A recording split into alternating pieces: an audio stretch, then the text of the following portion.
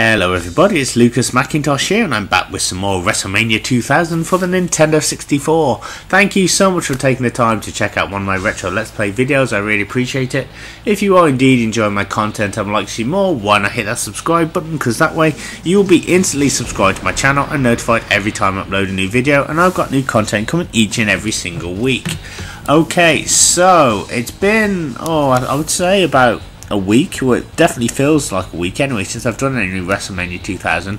Part of the reason for that is I've been really ill, and I did kind of plan this thing where I would play WWF No Mercy also for the N64 alongside this game, so I'm actually feeling a lot better now. So I kind of put some more No Mercy videos out sort of, I think yesterday. I've done one and probably upload some more of that tonight. So I figured, since I'm feeling better, let's get some more WrestleMania 2000 done. So last time, and it does feel like a while ago now, I played as Triple H and I won the hardcore title.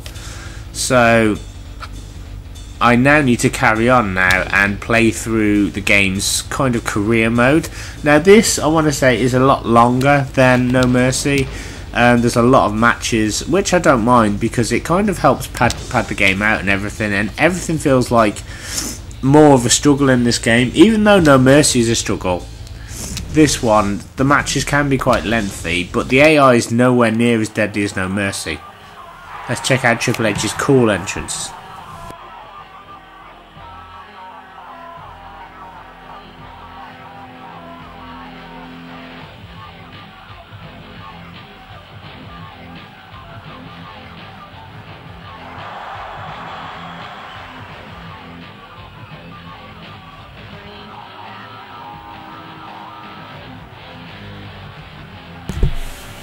What an entrance, and he's even got China with him as well. So essentially the goal of WrestleMania 2000 is to basically work your way through an entire, I believe it's an entire year of WWF events, until it culminates in a massive match at WrestleMania. So you have to win so many matches and get title shots and stuff to try and earn a shot at the WWF heavyweight title. Obviously there is a kind of a storyline mode here where events happen which will prevent you from doing that, run-ins and such, and little cutscenes with Vince McMahon and the corporation and stuff. But even though WWF No Mercy to me is like well considered to be the greatest wrestling game of all time and improved upon this, I've still got a soft spot for this game. I think it's absolutely brilliant and I played it a lot when I was a kid. It's just that good. To quote Triple H, that damn good. You know, it's perfect. I mean, if you don't get on with No Mercy, and you guys will know, seeing my videos, how frustrated I can become at those games. Because, and it's not that I hate the games, it's the fact, or think they're unfair, it's just that they're so challenging. It really does feel like a proper match sometimes, trying to win. But my point is, if you're finding that too difficult, then this is a great game to start with because it's slightly easier and it eases you into the kind of Aki system or the way of playing things. However, if you find this hard, then I would suggest the WCW Aki games. Once again, I've done those and you can check those out on my channel. You'll find them in the playlists. Oh, it's so good to have almost a proper voice. So yeah, I've been basically, I've got a viral infection. Not being too personal, I've been very ill. I've been to the doctors. It's quite funny because I went the other day. I made an appointment. I was finally able to get through. You know what it's like making an appointment. It's like, we've got no appointments. So I just imagine myself phoning up and it'll be like, I'd like to make an appointment to see a doctor, please. And the receptionist would probably laugh and say, oh, we wouldn't have any today. No, of course you wouldn't. But to be honest, my doctors have got a lot better in retrospect, because they kind of now, they ask you proper questions over the telephone to basically ensure that you really do need to see one. And trust me, I did. I don't ever go to the doctors like with a cold, you know, so I've got to be dying before I'll see a doctor, as many things can be treated at home, I think. But anyway, I went to the doctors and it was like an urgent care practitioner who saw me, and like we had a lengthy conversation about what might be wrong with me. I said my throat hurts, it's very sore, And then he asked me a bunch of questions, and then 10 minutes later he was like, oh, I'm not a doctor, I'm like a paramedic, so I have to go and consult with the doctor now. So he went away for 10 minutes, and I'm like, oh my god. So, to be fair, they give me antibiotics and some throat spray, and the first couple of days was rough, man, because I couldn't talk at all. Probably to the relief of others, because my voice is kind of my main asset, really. But so it's been a few days since my voice has recovered well enough, and I've still got a course of antibiotics to go, so I'm doing okay now. My voice has literally come back this morning, and I thought, yay, I can do some WrestleMania 2000 for you guys. So that's basically how my week's been, and that's why there hasn't been really a succession of videos as there normally has, because I like to do a stream of videos, really, and get multitude of them done. But most of my time has been spent like just recovering, which hasn't been too bad, because I'll be honest with you, it's nice just to be able to sit down and kind of take a holiday and just relax. So in many ways, even though I'm sick, it's like I can just sit down and play video games and just enjoy myself, really. So that's kind of what I've been doing. It's been nice watching YouTube videos and stuff and relaxing, putting my feet up, watching EastEnders. So yeah, so hopefully now I can get more videos done. Anyway, I'm not even talking about the game. I've just decimated Al Snow, and I'm moving on up now, essentially. So I've put 2 pedigrees on Al, and we move. So we're only in June. I have to make it all the way to next April, I believe. And there are different, obviously, pay-per-views you need to participate in as well. If you go to Champion, it tells you who the champion is. Oh my god, anybody remember when Midian was European champion? That's in this game. Jeff Jarrett, naturally the Intercontinental champion. The Hardy Boys are the tag champions, and the WWF champion is Big Show. Here we go. Sunday Night Heat. Okay, Triple H versus Steve Blackman. Let's do it. The Lethal Cheddar himself.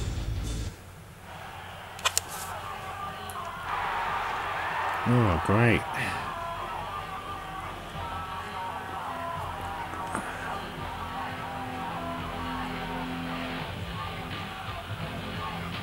But one thing I like about this game, as I said, I don't mean to compare sort of No Mercy, because even though they're the same, they've got different structures, is that you can just play through the year and it's very relaxed. I mean, obviously wins and losses count a lot more, I think, in this game, because you do need to win to get your hands on the title. Like I said, in No Mercy, they do kind of relax it a little bit, although there are matches that you have to win to progress the storyline, and the storyline changes accordingly. But it's a nice sort of, you know, typical playthrough of a WWF pay-per-view or event, or WWF calendar year, I suppose is what I'm trying to say. Steve Blackman, man. But I just remember, like, having just played Attitude, and like I bugged my parents for this game, for my N64, and I thought it's going to be absolutely brilliant, and I was a bit disappointed by it. Even though the entrances were cool, I think I got it for the entrances, really, and the create a pay-per-view.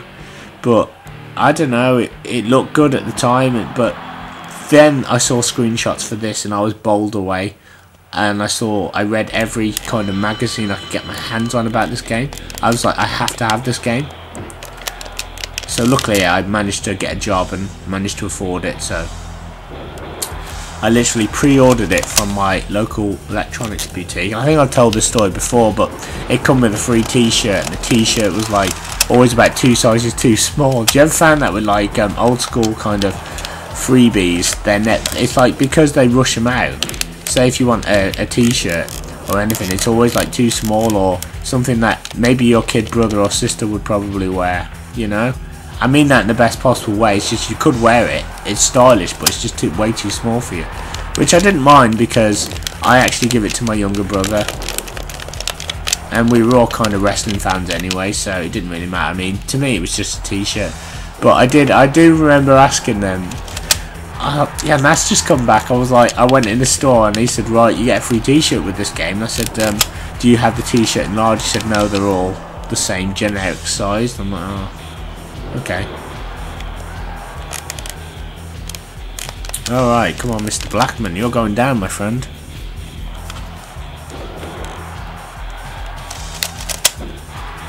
Yeah, but I don't think I ever completed this as a kid. I mean, I was more into like Perfect Dark and like GoldenEye and things like that. I probably played that more often than this one. And I did play it, but whether it was because the career mode like went on and on, because it does go on for quite a while. I mean, 1 whole year and stuff.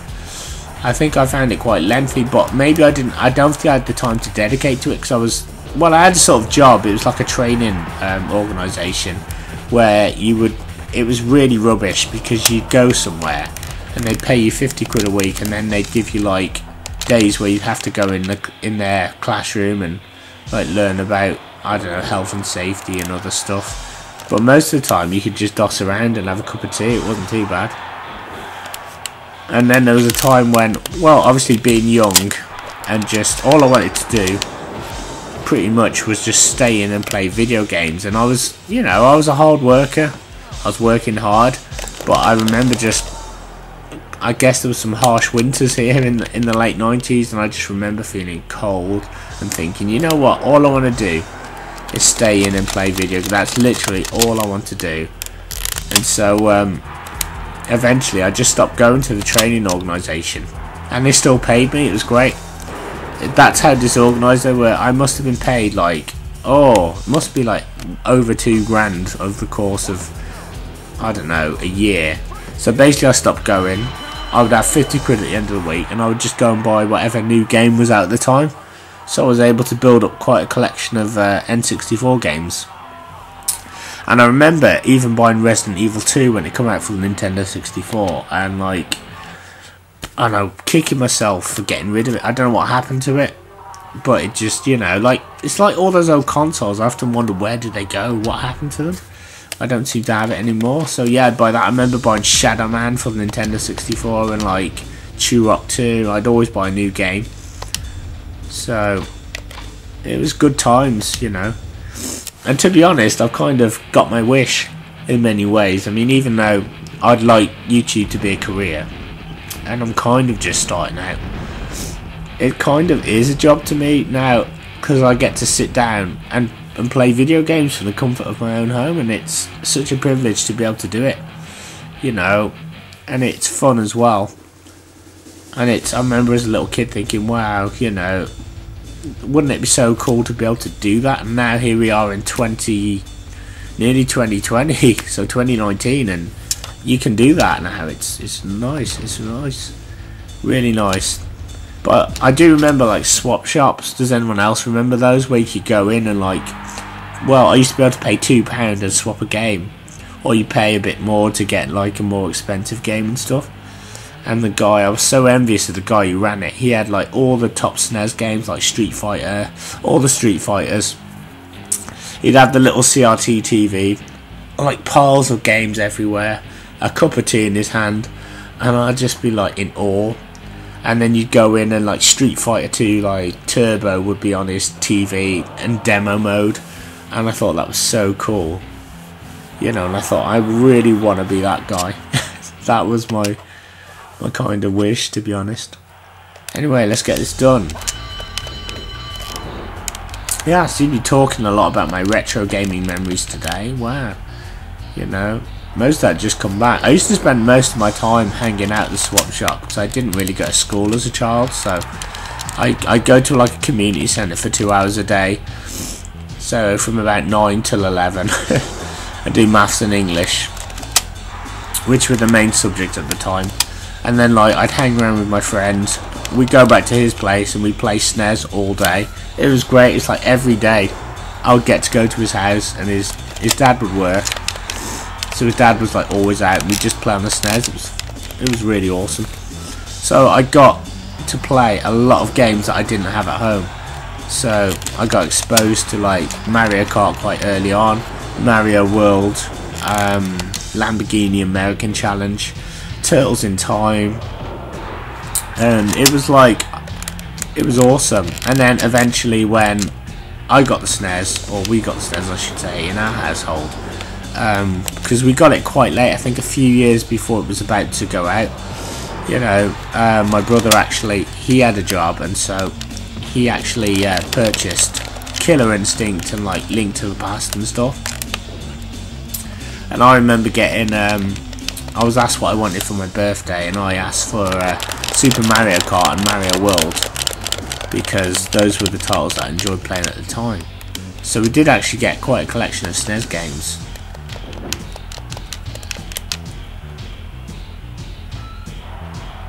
There we go. But one game I just never really got to play when I was a kid, and I have played it since, obviously, because it's on my channel, was Donkey Kong Country 2.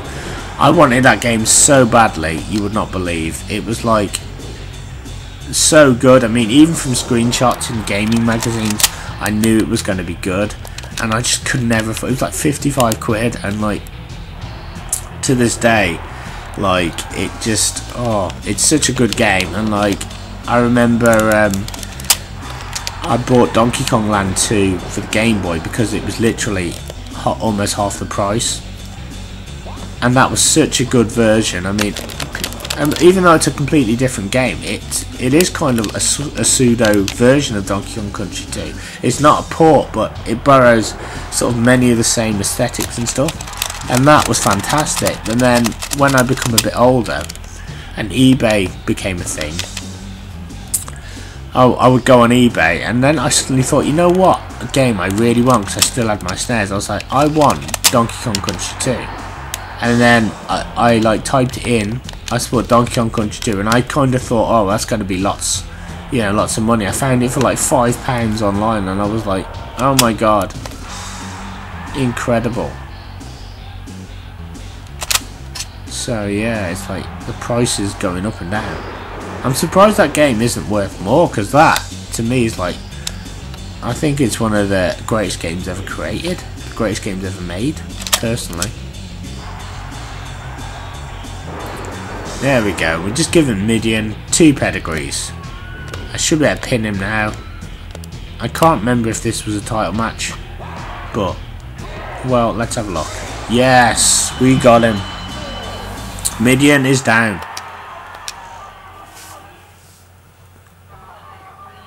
There we go, Midian's been pinned. Oh, it's for the hardcore title, so he couldn't beat me anyway.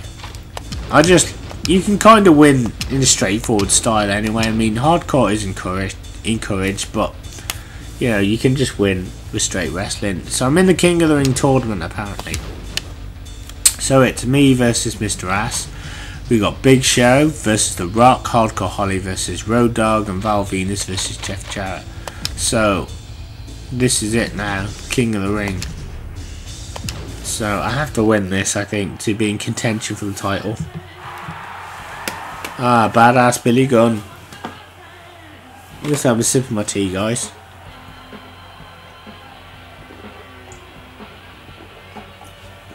Oh yeah.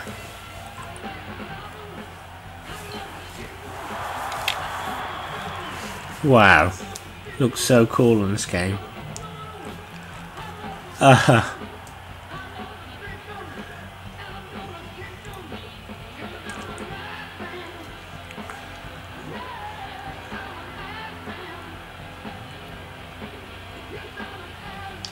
Right, okay.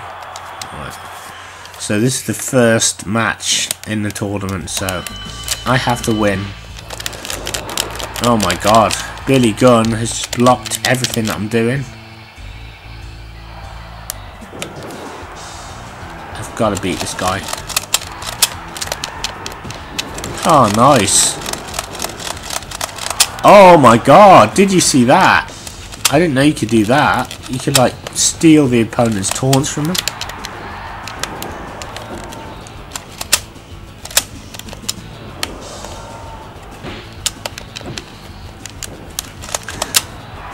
I kind of remember The Rock's promo against Billy Gunn. It was like, oh, what was it? And he was like, Billy Gunn got down on his knees, and then The Rock did like an imitation, like, "Dear God, my name's Billy," and all this. Again, then he said, and then God said, it doesn't matter what your name is. Oh, that's funny. The Rock, man, what a character. It doesn't matter what your name is. Very clever.